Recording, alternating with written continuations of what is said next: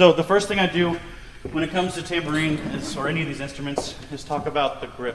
The grip is most important because on a fundamental level, especially when I pick up cymbals, if they don't have a secure grip, they might fly away and kill a trombonist or something.